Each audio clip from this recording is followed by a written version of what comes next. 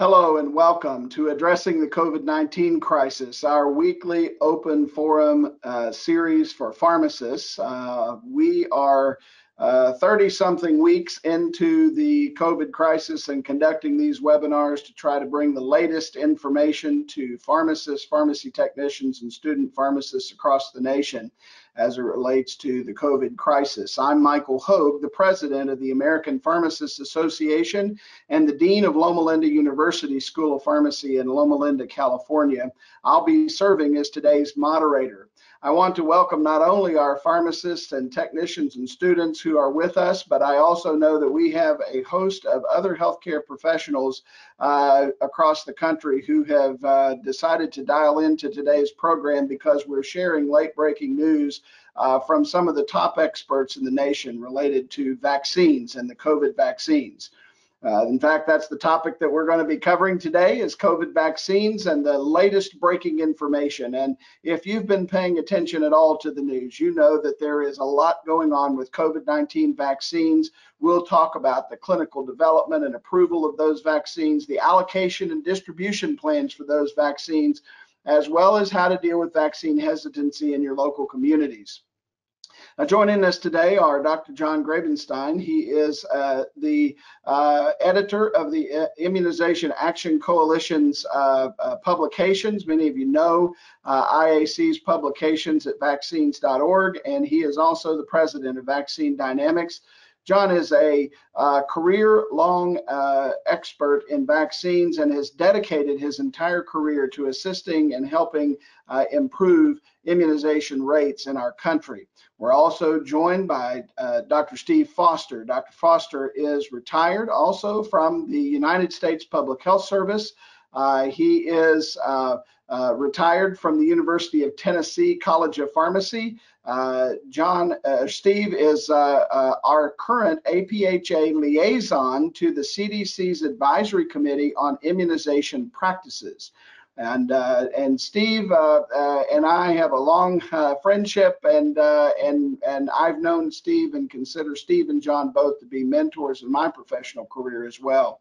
We're also joined by Mitch Rotholtz. Mitch is the Chief of Governance and State Alliances at APhA and is also the Executive Director of the APhA Foundation. Mitch has had also a career-long commitment to vaccines, and Mitch is involved on a day-to-day basis with the conversations that happen at the agency level in the federal government related to vaccines. So again, today you're going to be hearing from three experts who are in the know and really know about this topic in great detail. We'll also be joined this week, as we are every week, by Elisa Bernstein. Dr. Bernstein is the Vice President, Senior Vice President for Pharmacy Practice and Government Affairs at APhA and had a 30-year career with the FDA. Elisa will join us during our Q&A session for any questions you might have about federal policies that have come out of HHS related to vaccines.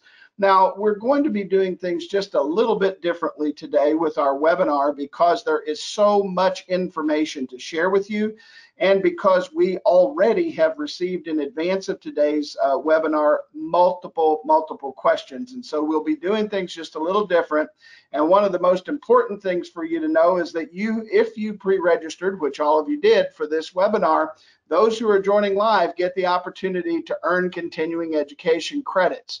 Related to the CE credits, Steve Foster, John Grabenstein, and Mitch Rotholtz declare the conflicts that you may see here on the slide. All other individuals associated with the program do not have any conflicts.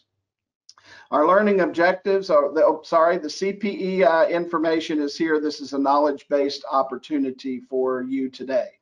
On the next slide, we'll see the learning objectives, and I think I've covered those already, but we will talk about these emerging facts related to the vaccines.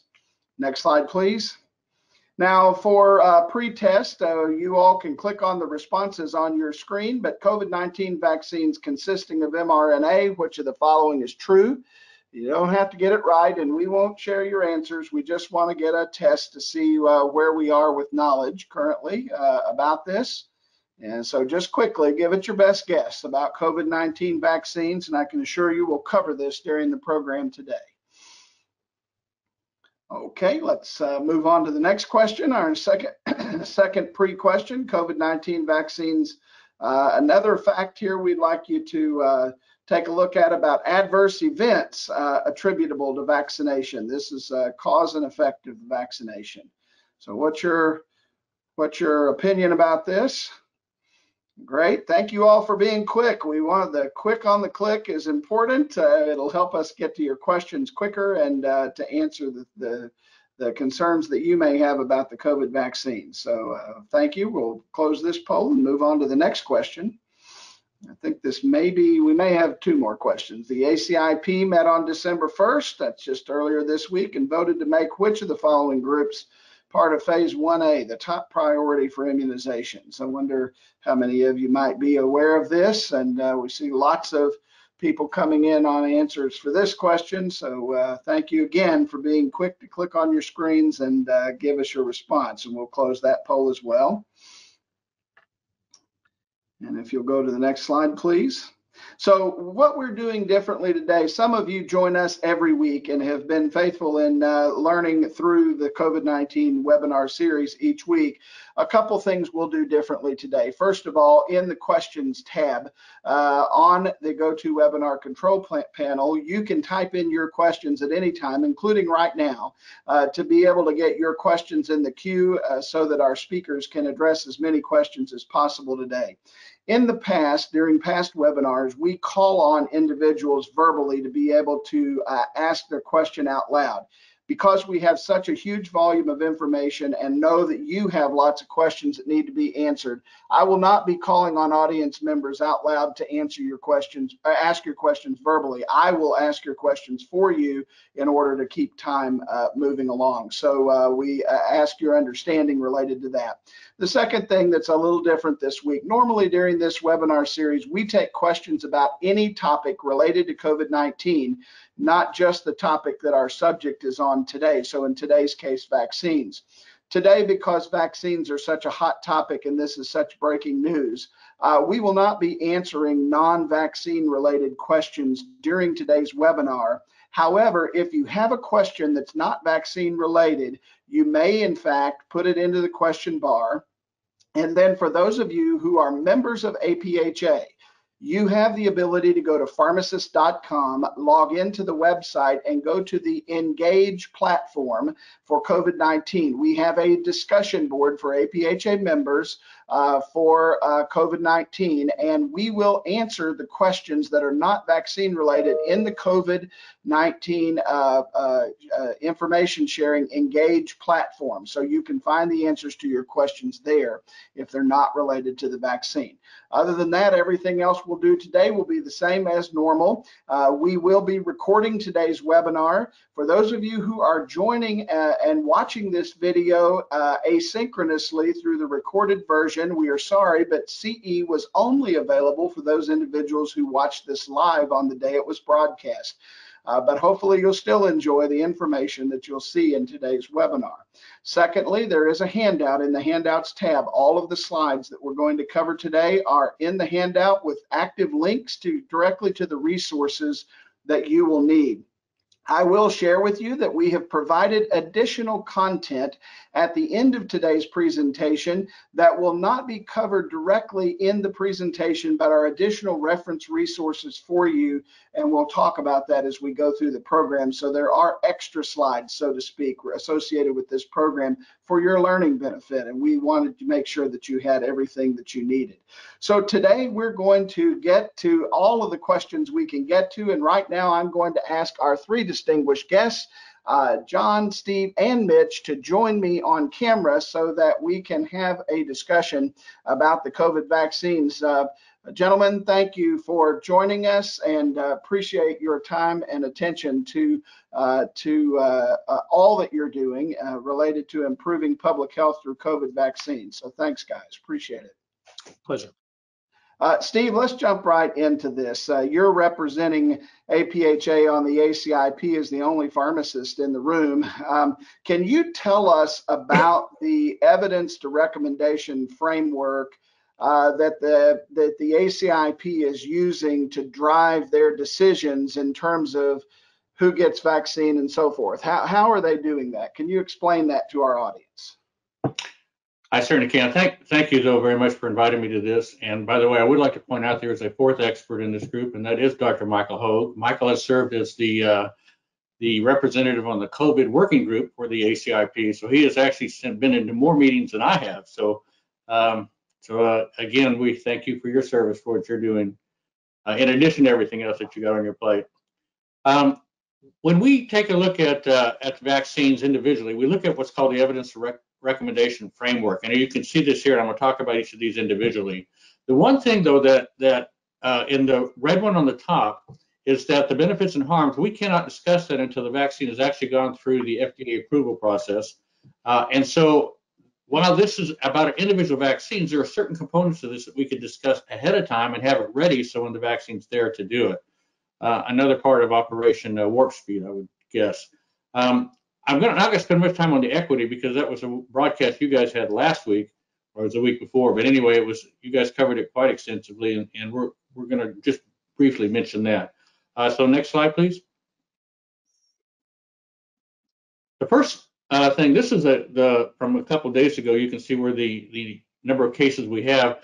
So the first domain was, is this a problem of public health importance? So it's very obvious that here it is. It is very much a public health importance.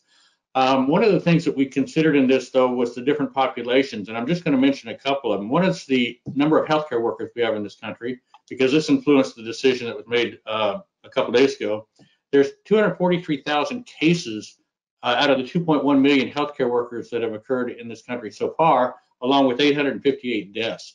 The other group that we discussed too was the long-term care facility, and they've actually seen within there's 2.1 million patients in there, but they've seen 6% of all the cases and 40% of the deaths. So this was very much a high-risk group. So public health, that was the public health problem. Next slide.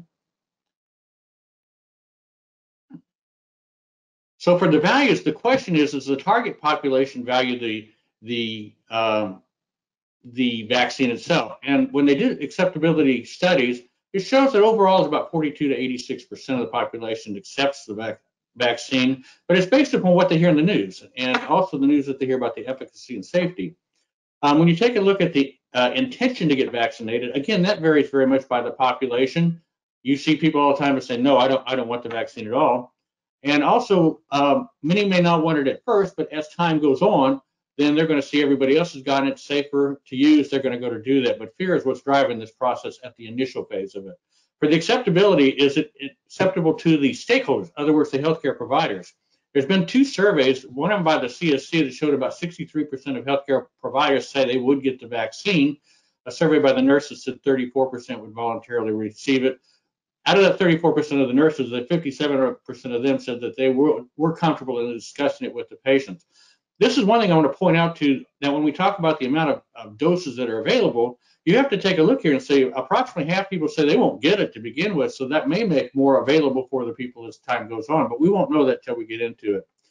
The other thing on acceptability is that all of the states have submitted, the health departments have submitted to the CDC a plan. And I might add that once the CDC makes the suggestion of what to do, it really, a lot of it is based upon what the state decides to do. So it can be different in each state as we go along.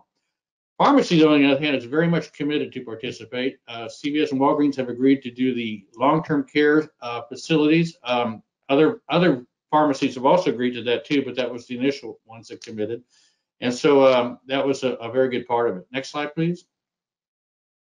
On feasibility, the question that comes up was, is it feasible to implement this process? Well, for the financial part of it, it is a barrier, but not much of a barrier. And I'll talk about that on resources in a minute. What makes it complex, though, is that all the vaccines are different. So it depends on which vaccine comes up, whether we're going to be able to do it or not. Access may be limited, particularly in some of the rural areas. And then again, everybody knows the storage handling component of it is a very difficult component too. The resources, have we used the resources appropriately? Or are the resources available?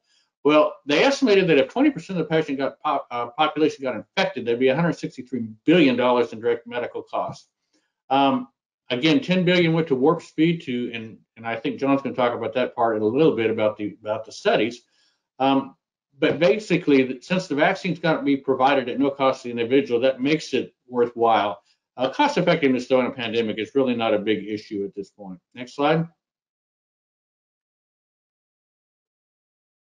As I said, I'm not going to deal a lot on equity because this was a very major component of the discussion over many, many months.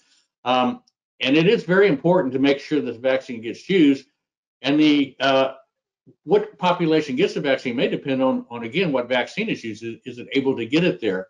But in a disadvantaged group, we know the group it has to be accessible, but it also has to be acceptable too.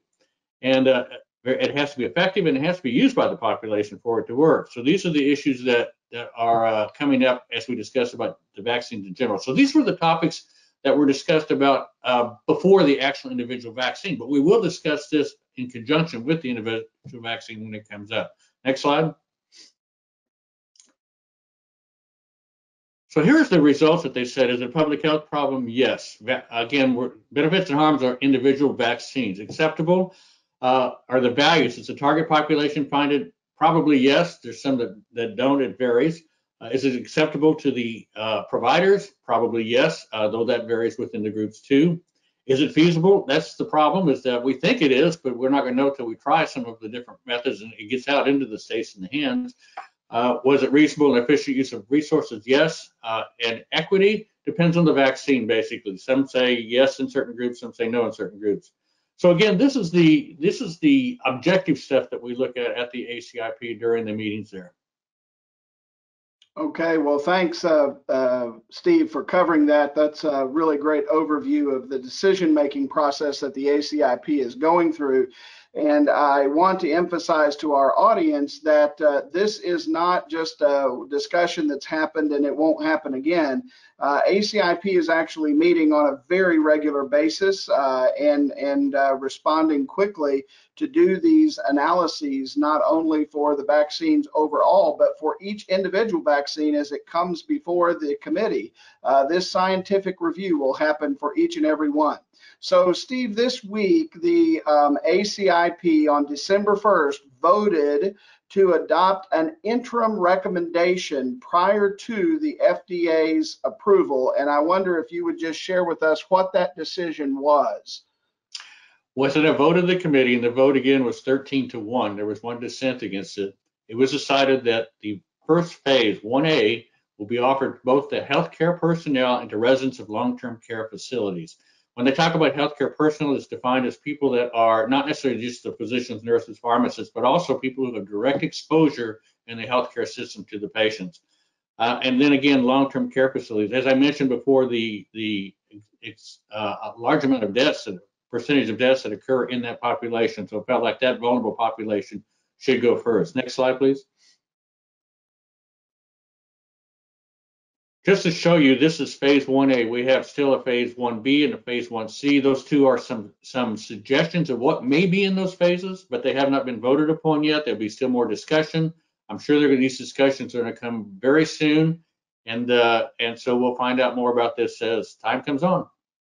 Yes, and I want to reemphasize to our audience that the only vote so far and the only published recommendation yesterday in MMWR that's occurred to this point is an interim recommendation for phase 1A, recommending that upon FDA approval and ACIP vote, the healthcare personnel and long-term care facility residents will be first to be immunized. Now, we've already gotten some questions from our audience related to this issue of healthcare personnel and who qualifies.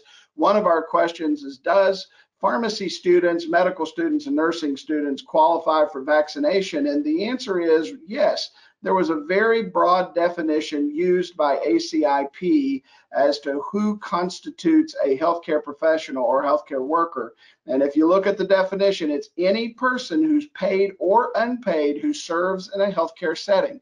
That means language translators in a hospital, the staff that work in food services, the cleaning facility staff, transportation, patient transportation staff, and the direct healthcare workers. So states may choose to divvy up, if I understand correctly, based on a state. They may decide to prioritize doses at the state level but all of those people are included in the ACIP recommendation. So thanks for that question.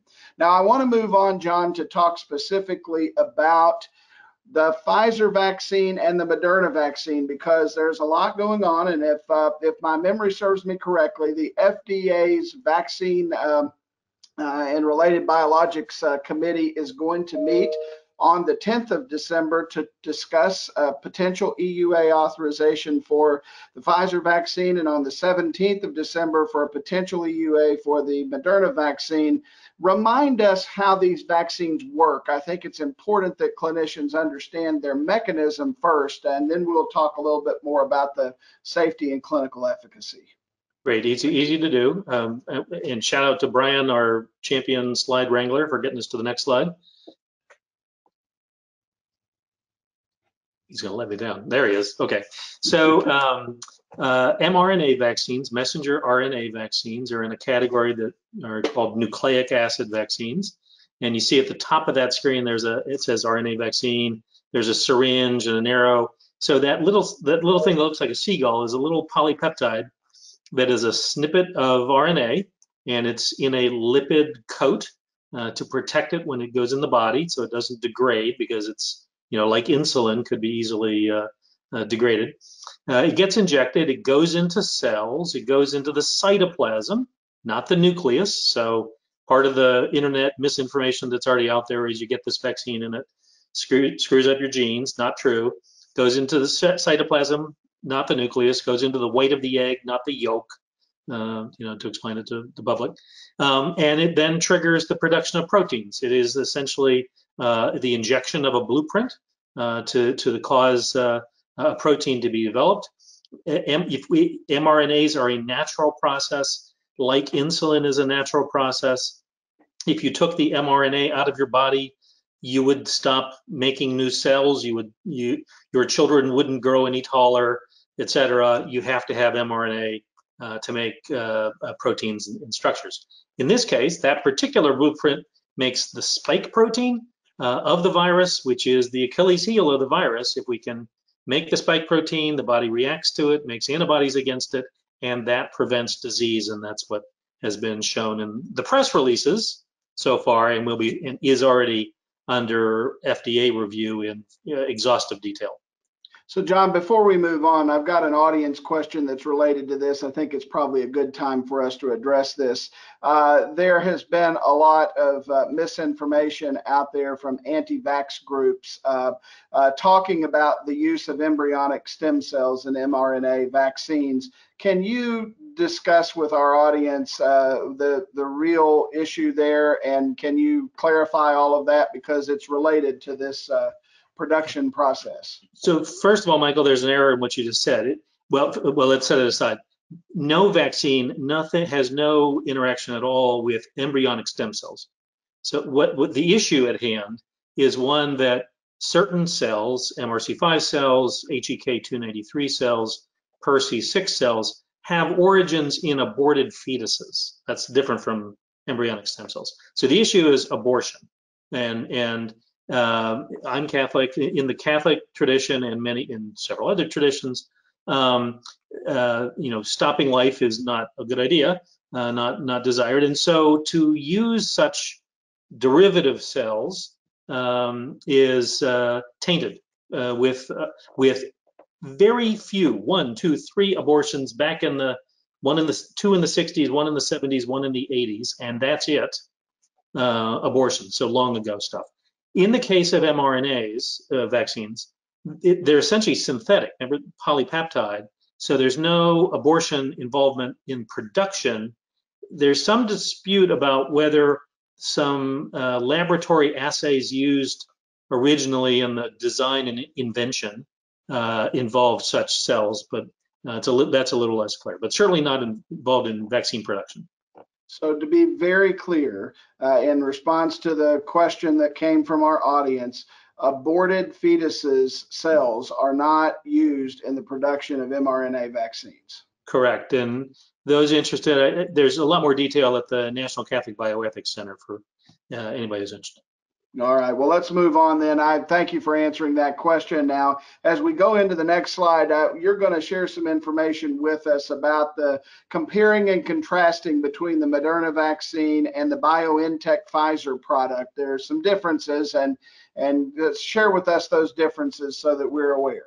Start with the similarities. Both mRNAs, both have that lipid coating to protect it. Both cell-free, synthetic IM. The dosing schedule is a little different. 21 days later for the BioNTech product, 28 days later for dose 2 for Moderna's product. In that row marked human data, those are the numbers from the press releases from the companies, which I'm sure they took great pain to make sure that they were correct, but they didn't have all information in it. So you see I have grayed out. We don't know what the confidence intervals are around those point values, but they're really close, and surely those two numbers are statistically equivalent. But the main point is it's extremely good efficacy.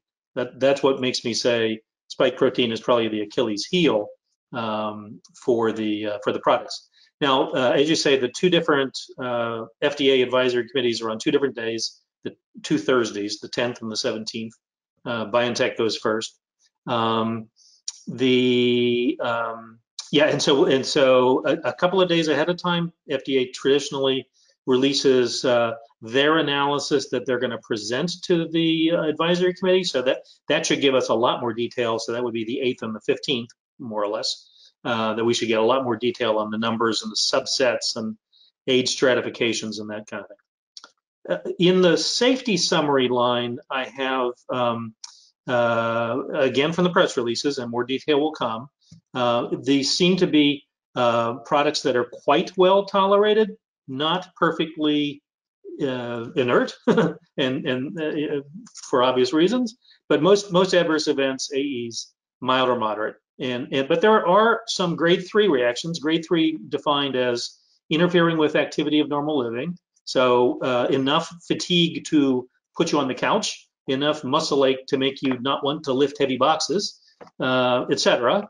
And those numbers we should pay attention to. We should alert patients to, or potential recipients, before they decide whether to get vaccinated. But they're on par with what we have seen with Shingrix as one example, and other vaccines. So not crippling in the sense of a crippling of a program. But we should pay attention to it and be honest with our patients. You're on mute, Michael. Pull up the next slide, please. And okay. Here's a few other things here to share with the audience. A little bit difference in dosage. They're both frozen liquids, so they're popsicles, right? Frozen liquids. They're multi-dose vials without preservative. That's unusual. So you have to, if you don't completely use the contents, you have to throw it away at the end of the shift. The BioNTech Pfizer product is a concentrate, which means it needs to be diluted with normal saline, sodium chloride 0.9%. I won't give the numerical values, but you need to dilute it before you administer it. In contrast to the Moderna's is ready to use. The temperatures have been discussed a lot. I've got the Moderna 30-day refrigerated level in blue because that's relatively new information, and then a few hours at room temperature after, for the final phase, just as you're getting people to roll up their sleeves, basically. Pediatric trials, a little bit of teenager data with the BioNTech product. Moderna is going to start a teenager trial pretty shortly, and the U.S. government has contracted for 100 million doses of each. The amount that's available in December is going to be a subset of that, 10-ish million of both. The numbers keep changing as the manufacturers are, getting everything ready to go. And this is, is everything going to be ready for the dinner party in time? it's a really complicated logistics exercise. Let me get a little clarification on a couple of things. I think pharmacists, especially in the community setting, who may be involved in administering this, are going to have question about. One is once you dilute the BioNTech Pfizer product, you have to use it within 6 hours. Is that correct? Correct. You can't store it long term. We'll know the absolute number of BioNTech and Pfizer are working on stability studies that might get some extensions, but as of the last time I got the numbers, this is it. And the sheet that comes with the box that you receive, that's what governs. So you may get more up-to-date information. And so let's say that a pharmacist very practically has reconstituted their vial. Should they draw up all 5 doses into syringes and then wait for the patients to come? In other words, store the vaccine in syringes, or should they draw 1 dose up at a time as patients come in to receive the vaccine? You should draw them up in syringes just in the nick of time, for all the usual reasons that applies to flu vaccine and all other vaccines. You probably aren't labeling the syringes, so you don't want to mess up and confuse one contents with another. They're proteins, and so stability studies haven't been done on the binding of proteins to plastics if it sits in the plastic for several hours. Those are the main things. And then, those are the 2 main things. Right, and so I just want to emphasize again to our listeners, and of course the BioNTech Pfizer product has this ultra cold temperature storage requirement, which means that it may not be feasible for many community pharmacies to administer that vaccine widely in the community. But the Moderna vaccine, which does have a refrigerated temperature, may be more likely. And I know many pharmacists in the past who've done remote flu clinics, mass vaccination clinics, would draw up 10 doses and have them ready and go do a mass clinic. But in this case, we're saying we do not do that, that you're going to draw up just in time, right? That's exactly right. Just in time dosing. Okay, well, let's move on. Steve talked a little bit earlier about willingness of healthcare providers to be immunized, and I have a slide. APhA just recently did a survey of pharmacists nationwide to talk about the willingness of pharmacists to receive COVID vaccine and to participate in COVID vaccine immunization campaigns. We've shared several additional slides at the end of today's presentation that you can look at after we're done. But 74% of pharmacists responding to our national survey said that they were willing to order and prescribe and administer vaccine in practice and in the community. Now, we did this during Thanksgiving week. That was up from 61% in September. And I think the message here is that we know that as pharmacists and other healthcare providers, we tend to be more willing to accept new technologies and new vaccines and so forth when more data becomes available. And that's in fact true here. As more data has become available, pharmacists have become more willing to be involved in the immunization campaigns. And so that's what we're trying to do today, folks, is share with you the latest information so that you can have greater confidence with the administration of vaccines. So very important with that. Now, I'm going to skip to a question for Mitch Rotholtz right now. And John, we may come back and talk about some patient things in a minute, but I want to get a question in here for Mitch. Mitch, what should pharmacists know about the vaccine allocation process? How is it being set out, and how will pharmacies manage vaccine allocation? Because these are 2-dose vaccines. How's a pharmacist going to handle that? Okay, good question, Michael. So during phase 1, the allocation of vaccines will be managed through the state jurisdictions. And so based upon the recommendations coming out of ACIP, they'll determine within their communities who and where those vaccines will be distributed to. That also includes the long-term care, or the skilled part of the long-term care, the nursing home component allocation there. Providers should not set aside vaccines that they get. That will be handled on the back end. So basically, if you get 100 doses, just as an example, use all 100 doses, because there'll be a reordering where you'll get your second dose for those patients at a later time. And so again, the message here is don't hold back the vaccine you get it, vaccinate. So that's phase one. In phase two, where we get more supply, then there'll be a mechanism through a federal contract and the state contract, and those will be complementing each other in communities. Yeah, that's right, and I think that's so important. The good news is that the feds have planned for this. Now, the other practical question, Mitch, that I think a lot of pharmacists have is, oh my goodness, am I going to need to, go ahead and stockpile supplies, syringes and needles to be able to give this? What's your advice on that?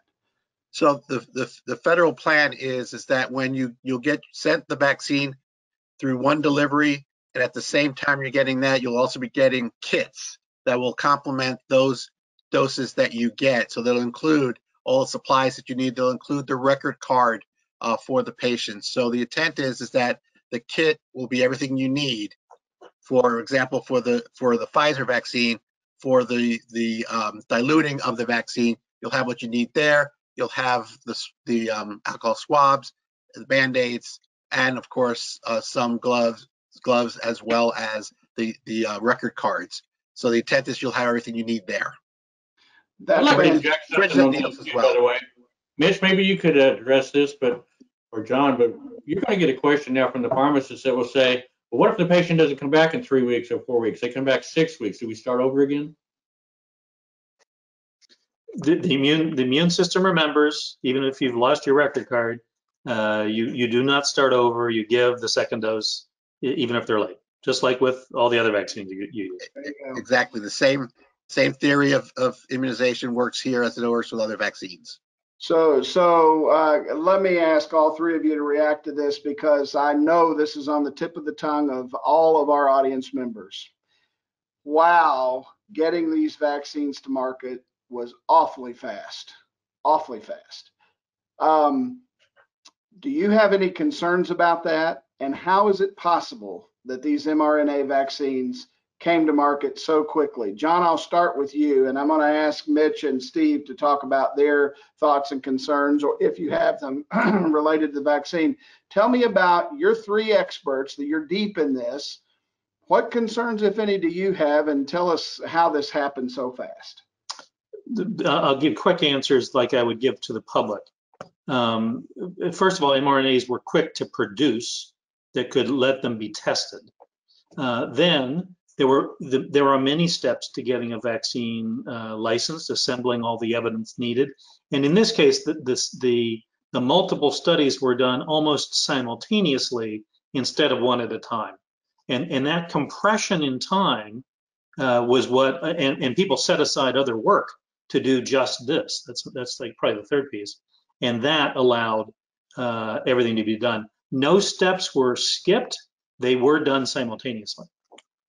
And so that's how fast things happen. And I would also just mention that one thing that I don't know that has ever happened, at least in my knowledge or memory, is that vaccine production was actually started when the research was ongoing. And normally we wouldn't even think about starting production of vaccines until we had results from the phase 3 trials at a minimum, right? That's right. Usually the companies would be doing this, at risk, at financial risk. If this had stumbled, if we hadn't had 95% protection, then people would be saying, well, why did you spend my tax dollars that way? But we've got good results with it. Right. Mitch, what concerns, if any, do you have? Are you confident that this is a vaccine that you would receive yourself or see your family members receive? Well, having been an individual who participated in one of the clinical trials, I did put myself through the process, and I'm still here to talk to you. So I think that's important. I think the point you brought up about the federal government putting an investment in that they hadn't done before also sped up this process. And we, APhA, and other of the healthcare organizations have all been calling for transparency in this process, and I think that's an important part. The one thing, too, is with the new approval in Great Britain, that people were saying they were doing the reviews simultaneously. According to my colleague, Lisa Bernstein, that occurs at FDA's process as well. They are looking at the data, as the process is going. So it's not that they're all of a sudden starting to look at it. They've been looking at it the same way as they did in Great Britain. Right. Okay. Steve, what about you? How are you looking forward to receiving this vaccine, or do you have some personal hesitancy? I've told everybody that I would be the first one in line if they allowed me to, and I guess being a healthcare professional and or the only one that's over 65 here, that I would be one that's there to get it. I think that there are two comments. One, mRNA vaccines are not new. They've been in research for quite some time. They haven't been marketed yet, I think they've been used in some of the cancer trials. But again, this is not a new process, but I'm really thrilled that it actually came to the forefront here, because it gives us a chance to look at perhaps future vaccines in a different manner too. With this 95% effectiveness, I mean, if that really we could translate that to other vaccines, that would be incredible. The only other thing that I think that we did wrong was we called it Operation Warp Speed. And everybody got the impression by saying that it was we were skipping spaces, but we're not. Nothing has been skipped in this process. Yeah, and I would just share that with my fellow panelists that I have a high degree of confidence. I have reviewed the phase 2 clinical data, as I'm sure many of our listeners have, about the vaccine, and was very hopeful going into phase 3. And I'll be eager to receive the phase 3 data next week. But I do believe that the manufacturers have been very transparent with us up to this point, as has the FDA and CDC. And I'm not expecting any surprises next week when we get the first data in from Pfizer and BioNTech. I think it's going to be good data, and we'll look forward to that. And in fact, next Thursday on our program, we're going to talk about those data. So we'll have a little bit of a conversation about that next Thursday. So you'll want to come back and join us next week. Now, there's dozens of questions, maybe not hundreds of questions in our chat box. Keep them coming, folks, but there's no way we'll get to all of them. We're going to just keep asking questions of our panel as we're going along. John, do we have any efficacy data relative to a person who just gets one dose of the vaccine? So let's say they don't come back for their second. Are they protected against COVID, and how important is that second dose based upon what we know from the phase 2 trials? And again, I just remind the audience, until we have phase 3 data, we do not know the answer to that question with certainty, but we'll find out here what we think about the phase 2 data at least.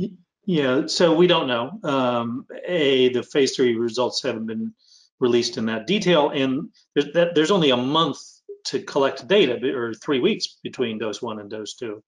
From the phase 1 and 2 studies, the antibody response really needs that second dose. So, it's probably greater than 0, but you really want those people to come in for the second dose. Yeah. Steve, has there been any conversation at the ACIP about the use of the vaccine in patients who've already had COVID? So a person has already tested positive for COVID and convalesced and recovered. Do they still need to get the vaccine, or will they be discouraged from getting the vaccine? Any insights at all you could share with our panel today, or has ACIP made any statements about that? They've not made any formal statements about it. There's been a few discussions about the thing. First of all, we don't know the duration of protection against once you get the virus. So the fact that you've had it before is not really a reason to stay away from it. They did make some statement, and this has not been, and I didn't read yesterday's publication unless they said it in there, but if you've had the virus within the last 3 weeks, they said you can really hold back a little bit while other people get it, but it should not be a decision making for the healthcare provider. So you don't have to ask them, have you had it before, et cetera. If everybody that's in that working group should get the vaccine. That's right. And I also want to point out to our listeners that it was a part of the ACIP discussion this week on December 1st that we will not do routine testing of people prior to vaccination. So we will not waste testing resources, testing people to see if they have active infection.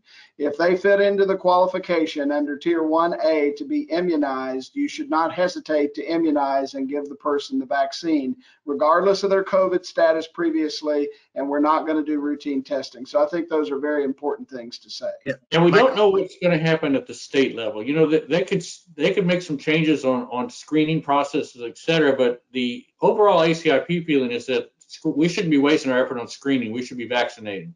That's exactly right. Mitch, you had something to add here? Yeah, just one other point to add is in the clinical trials, they're occurring over 2 years.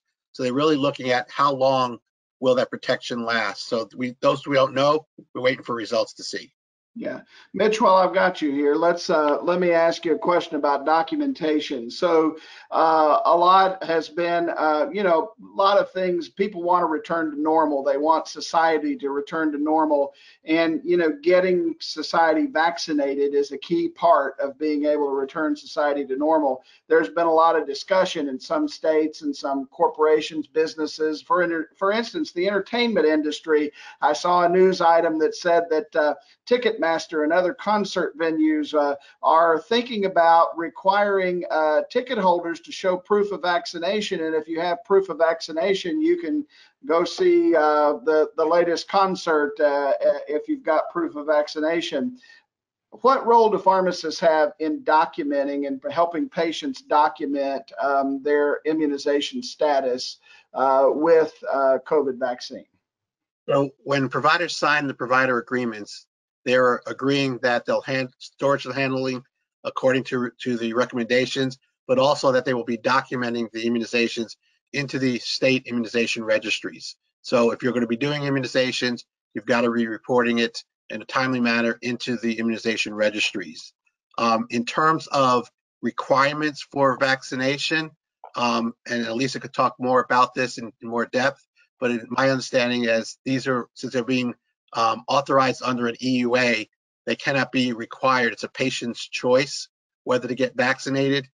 So again, it's an individual business decision whether they want to let people in or not who've been vaccinated.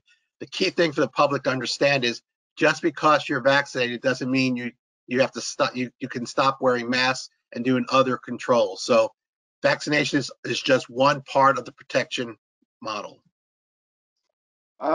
Thank you for that. John, I just want to reemphasize a point one of our participants have made, that we've been hearing that certain ethnic groups have been more disproportionately affected by COVID-19. And then, of course, we heard from Steve the data that the disproportionate rate of deaths among long-term care residents by age. Do you expect that the phase 3 trial data will include some breakdowns that pharmacists can actually see about minorities that were included in the studies and gender of the individuals and age of the individuals? It's already appeared in the Moderna press release. There were a little bit less detail in the Pfizer press release, but I'm sure that there'll be substantial information when the fuller results come out. I should also say we already know that these two trials have had far greater representation among the participants, the volunteers, of African Americans, Hispanics, than has been the traditional norm in pharmaceutical trials. So to a certain extent, it's already a great success at involvement, and the data surely will be coming shortly. And the seniors too. Right, exactly. And I also want to say we've gotten several other questions about, how long after you get the second dose will the vaccine will you be protected, and some other things of that nature. Again, folks, those are great questions, great clinical questions. Until we have the phase 3. Actually, we know that one, Michael. You do know that one. Okay, the great. case definition in both trials was either 1 or 2 weeks after the second dose. That's when they started the counting. So that is the efficacy window. So at day 7 or at day 14, thereafter, that's the efficacy. That's fantastic. And again, next week we will talk a lot more about efficacy because we'll hopefully have good access to the Pfizer data by that point, and we'll be able to share a little bit more with our participants. Folks, I really appreciate all of these questions. We have gotten so many wonderful questions that we just can't get to all of them this week. I'm going to huddle with Dr. Foster, Dr. Grabenstein, and Mr. Rotholtz, and we're going to see if we can't post some of the answers to your questions that we haven't been able to get to today on our APhA Engage platform. And folks, if you are not a member of APhA, we ask you to please join us. us, because we're working hard to try to make our profession the best it can be and to advance the profession. And this is just one example of how you can share information with each other through APHA's communication vehicle. So please join us as a member of APHA. Guys, we've covered a lot of information today. I appreciate your help and your knowledge and wisdom as we've gone through this. I want to move on now to a couple of to some CE related matters that we need to cover, and also talk a little bit about next week's program. So if the staff will go on to the next slide, please. One more, please. Just so that you are aware, one of the things that we really didn't have time to get into very deeply today was talking about the vaccine hesitancy. We know it's real. You all are experiencing it, and you are hearing questions from your patients. We have published a new resource this week at pharmacists.com in the COVID-19 resources section on vaccine hesitancy, how to understand and directly address your patient's concern about vaccine hesitancy. In addition, in today's slide set, we have a slide that has information on how to directly respond to your patient's concerns as they come into the pharmacy and ask questions about COVID-19 vaccines. So I encourage you to download that handout and use the resources that we've provided to you to help address some of these vaccine hesitancy issues. We've also updated recently our reimbursement for COVID-19 vaccines resource, and as we learn more, we will continually update that. So check back at pharmacists.com in the COVID-19 resources section regularly, and as you can see, we've got an active link in the handout that will take you directly to those resources as well. The next slide, please. Now, next week, December the 10th, we will, in fact, do this again with the same three people. We will have these same three distinguished guests. And in addition, I am able to share with you today that next week we will have a distinguished official from the Centers for Disease Control and Prevention also joining our panel. So not only will we have these three experts, an official employee of the Centers for Disease Control and Prevention will be online, and you'll be able to ask questions directly of the CDC on next week's program. And guess what? We're giving you CE next week too. So CE 2 weeks in a row, you can't beat that, folks. I know that's important to everybody. So share this with your friends. If they're online live, they can take advantage of that. Now, let's test your knowledge before we get to that CE code. Don't anybody log off yet, because you're going to want the CE code. Let's see if you learned about messenger RNA. Let's launch the poll. COVID-19 vaccines consisting of mRNA. What do they do? Now that you've heard the presentation, Dr. Grabenstein covered this for us. And all right, let's see what the results are. Well, yes, 61% of you got it correct. To direct the host cells to express the spike protein. Very good. You learned that concept. That's great. Next question. Let's go on. Adverse events can be considered attributable to vaccination, cause and effect, if what? If what? I appreciate everybody really being quick on the click. Thank you so much for that. We are very appreciative. That helps us get through all of the content quickly when you're quick on your answers. All right, what is our response on this one? We'll close the poll.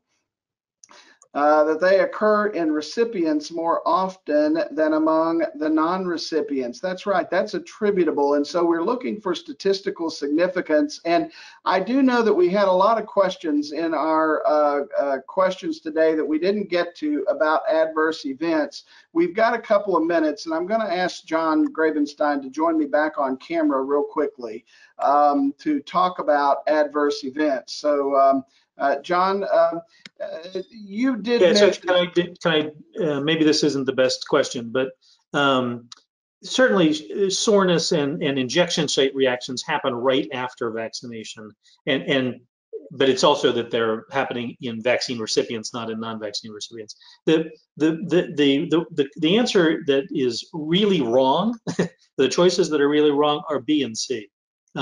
Just because of, a heart attack after vaccination, if of the people who died after something or other, many of them ate breakfast. Well, just because they ate breakfast doesn't mean they had, that the death is, they had a heart attack because they ate breakfast. It's when you get into the Guillain-Barrés and that sort of thing, it happens in vaccine recipients more often than it happens in non-recipients. Yeah, and I want to remind our audience that you can access previous episodes of our weekly COVID webinar series at pharmacists.com in the COVID-19 resources page.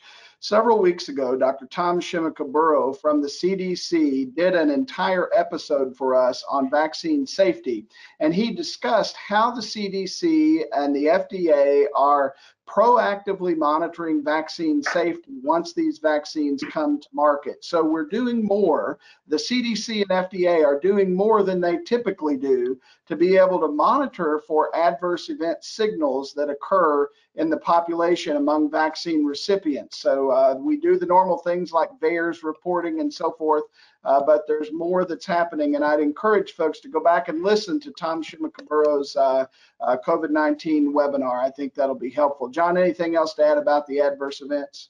We should spend some more time talking about it. Yes, we will. We will definitely spend more time talking about adverse events and addressing your concerns about it. I think we have another question we want to ask our audience to get their response to. ACIP voted on December 1st to include which group as part of 1A?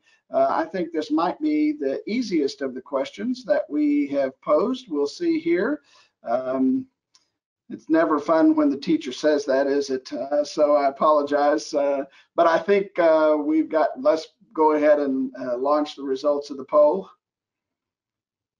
I think I was right. 95% of you got it correct. All healthcare personnel and residents of long-term care facilities were included.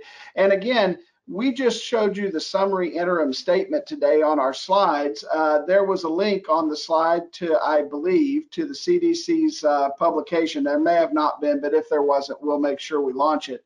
MMWR on Wednesday contained the 3-page summary that has more detailed information about who constitutes the long-term care facility residents and types of facilities, as well as who constitutes healthcare providers. And there's a little more background provided there. Yes, and you can see the ACIP presentation slides there in the link, and that'll take you to the meeting information. So look for that. And again, I think in this week's MMWR, you'll also find the more detailed information.